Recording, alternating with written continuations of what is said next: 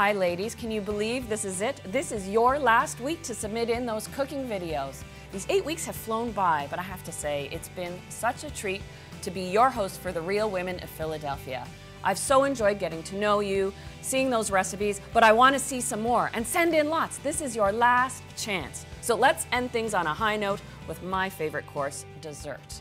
And my chocolate strawberry trifle is certainly a perfect grand finale.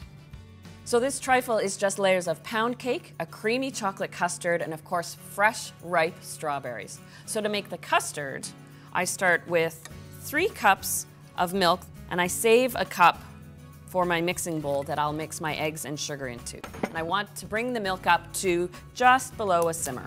So first I'll separate out 4 eggs. I want to use the yolks in the custard, and I do like to separate my eggs through my fingers. That way I can feel the yolk and the white separating. So I've got 4 egg yolks, and then to thicken the custard, I've got 4 tablespoons of cornstarch and a half a cup of sugar.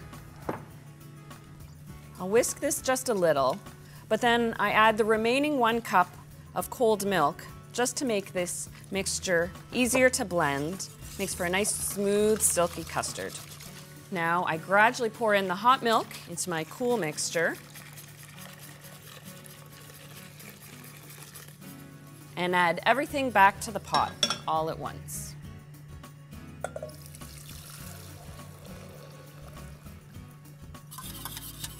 It's important when you're cooking your custard to whisk it the entire time to keep the eggs and the cornstarch from sticking to the bottom.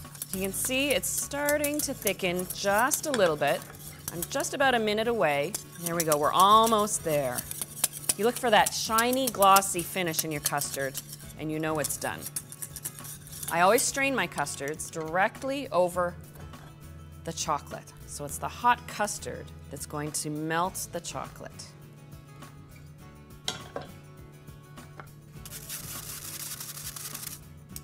Now I can drop in the vanilla.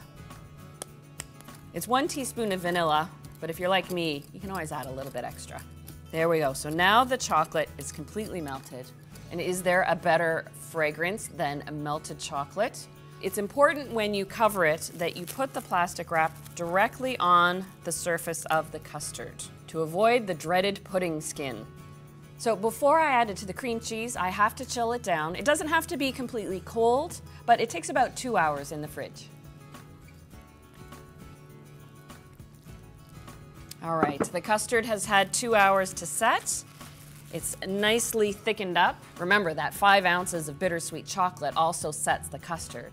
And now to add it to the cream cheese. And this is really my special edition. By adding 2 packages, really giving a creaminess and almost a cheesecake-like flair to the trifle.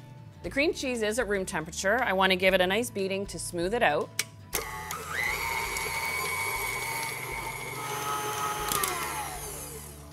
All right, now I can add the chocolate custard. First a little bit, and then I can work up and add more and more. That way it stays creamy and smooth the entire time.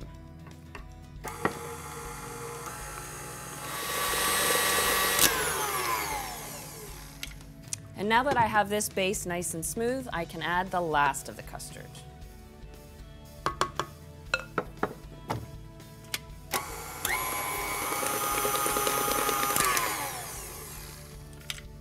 And there we go. This is the real heart of this trifle. So I have my pound cake cut into fingers. And typically when you assemble a trifle, you make a syrup of some sort. So I've got 1 cup of water with 1 cup of sugar that I simply brought to a simmer to melt the sugar, and now it's just cooling down a little bit. But to add a little flavor, I'll add 2 teaspoons, that's 2 teaspoons of vanilla. So we've got the syrup, the pound cake, and I've got 6 cups of beautiful, fresh strawberries. First, I'll layer pound cake at the bottom. And you want to pick a nice trifle bowl where you can see all the layers as you assemble. You fully cover the bottom of the bowl. There we go. Don't want to forget the syrup to keep the pound cake nice and moist. Now I can put on 1/3 of the custard. And while it's fluid right now, because of course the cream cheese was at room temperature, once it goes back into the refrigerator, it will set up beautifully well. And now 1/3 of the strawberries, so 2 cups of strawberries sprinkled right on top of that chocolate custard. And this is just simply cream whipped with just a tablespoon of sugar. And this is one of those desserts that deserves a lovely garnish. So what I like to do is take a little of that bittersweet chocolate and grate it right on top.